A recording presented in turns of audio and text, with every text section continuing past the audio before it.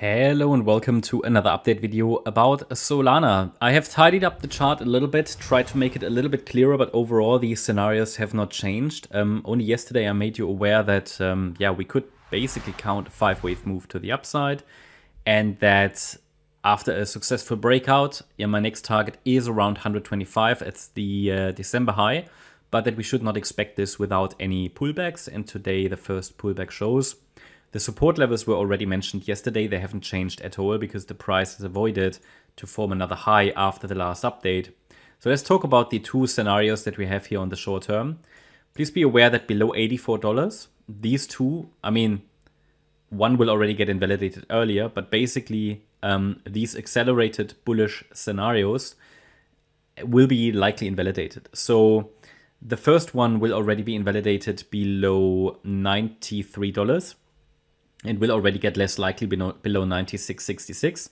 And the second one, which allows for a deeper pullback, will get less likely below 84 and invalidated below 79.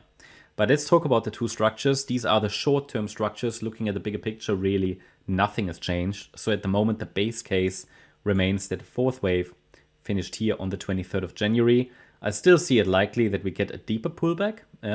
But at the moment, I give it the benefit of the doubt because the structure here suggests either a 1-2-1-2 setup or a wave 1 and an A, B, C extended or expanded flat. So at the moment, I just would like to stick to the main thesis here. No change, but be aware that below $84, a sustained break below $84 would require a re-evaluation of the chart as mentioned previously. So now looking at the more directly bullish scenario, the idea is that the market could have topped here in a wave 1, first 5-wave move to the upside. Qualitatively, I can tell you this is not the most beautiful 5-wave move up, which again keeps the door open for lower prices. But it could be a wave 1 in both yellow and white wave counts. So that's the main thesis at the moment. We had a 5-wave move up. Without an initial 5-wave move up, I wouldn't even have shown you bullish support levels, okay? But we have a 5-wave move, so we can consider it. I can only highlight it's not the most beautiful one and leave that with you, how you want to deal with that. If you find that too risky, it's a very qualitative statement. That's obviously very subjective. What is objective are the FIBs and the invalidation points. So I would use these for trading, not my opinion. Looking at the wave 2 to the downside, then we could say in the yellow count, the market formed an A, B, C structure and completed a wave 2 here on the 6th of February. A, B, C could have completed here around $93. And then this is a 1-2 setup, and in the yellow count, this could now be another 1-2 setup. I had it labeled like that yesterday already. I just added the microstructure for the future, for the additional waves. So the wave 2 pullback currently looks like an A, B, C structure. And the C wave could be nearly done in this wave 2. So we have a support area that's ideal for this wave 2 in an accelerated 1-2-1-2 structure. And the support zone is between $103.75 and $96.66.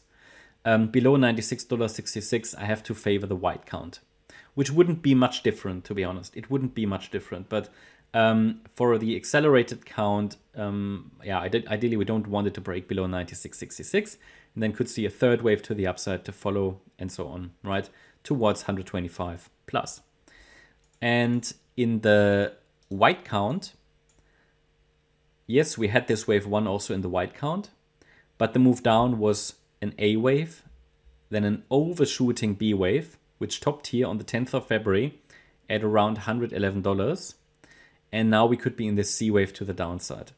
It would, however, need to really break below 96.66 to clearly favor that scenario. And to be honest, the structure isn't going to be much different. The only way to really differentiate between them is if it's a 5-wave move down or a 3-wave move down. Because even if the white count plays out, often a C wave only reaches the 100% extension level of an A wave. And that would be at $97, okay? That could then be a running flat structure. The problem with the white count is technically we have to leave it more space all the way down to $84.